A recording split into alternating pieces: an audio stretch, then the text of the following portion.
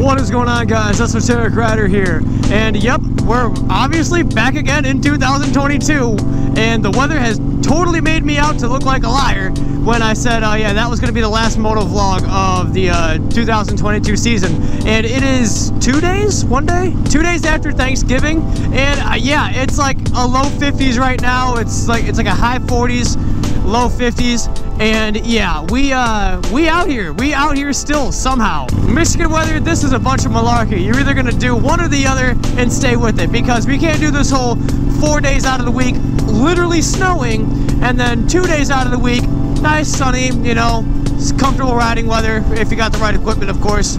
Yeah, that's a whole kind of pain in the ass, because you get done winterizing the bike and just to dig it right back out to go riding again, and then have to re-winterize it just to go back out maybe like 2 or 3 days later.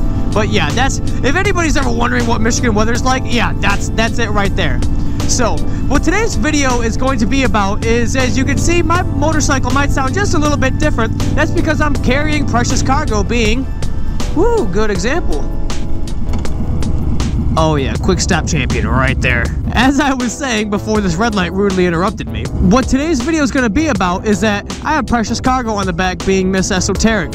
And a lot of people wonder, how does the Honda Fury handle with a passenger on the back? Now, first things first, what I'm going to say is that if you get the Honda brand, the passenger pavilion, I would not necessarily recommend it for long rides. It's good for passengers, but for short commutes. It's good for bar hopping, not necessarily for, you know, around the way. However, I do have a video on the CNC 2-Up Touring motorcycle seat, which you'll see in the corner of the video right now, where that's the seat that I actually have on right now, and what Miss Esoteric is sitting on, and yeah, she definitely loves it. Any kind of passenger that I have likes it. And so, yeah, that's definitely the seat that I recommend. So that's like first things first, is definitely get a touring type seat. It doesn't have to necessarily be the CNC one, but that's just the one that I recommend, the one that I've tried. And yeah, that'll definitely help your case. So, the main question being, how does the Honda Fury handle with a passenger? Well, obviously, it handles a bit differently, being that it has the longer rake and that you're going to have extra weight. And depending on the size of your passenger, Miss Esoteric is a bit bigger than me. I have to adjust the suspension accordingly.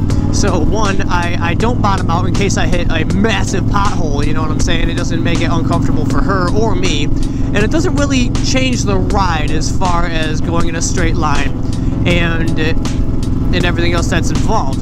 However, of course, if you've never ridden with a passenger on a motorcycle, you kind of know what to expect, because you know that the turns are going to be different, the stops are going to be different, the takeoffs are going to be different. It's not really any different on the Honda Fury. However, the longer rake does do a little bit better as far as the handling goes, because like the stoppage and the takeoff, being that you have the longer wheelbase, definitely helps you out in most scenarios. Like even in quick stops, as you saw when coming up to that first light there, yeah, that definitely stopped. But if I was to pinpoint the number one thing that is different about having a passenger on the Honda Fury, is definitely the takeoffs. I have to definitely give it more throttle and release the clutch quicker when I have a passenger on, because yeah, the weight difference, even though it's, you know, it's pushed towards the center, I think it's just because I'm not really a heavy dude. I think it's just because I'm so used to the bike managing under its own power that it gives, and not really me having to give it too much power, you know, or anything different, that is.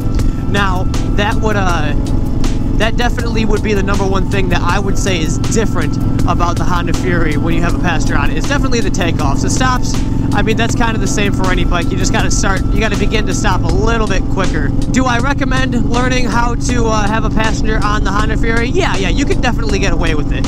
It would definitely be doable, but just if you're going to do it on a Honda Fury, make sure you know your Honda Fury. Make sure you're good with cornering. Make sure you're good with turning from a stop, whole 9 yards.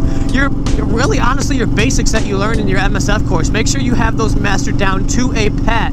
So, I think that is going to end my little spiel for today. I hope you guys enjoyed and learned a thing or two. If you guys have any questions or recommendations, feel free to leave a comment in the comment section down below this video. And if you did like what you saw, be sure to check out the Instagram at Esoteric Rider, where I post pictures and videos of motorcycle content, including this fine specimen of a motorcycle that is this 2020 Honda Fury.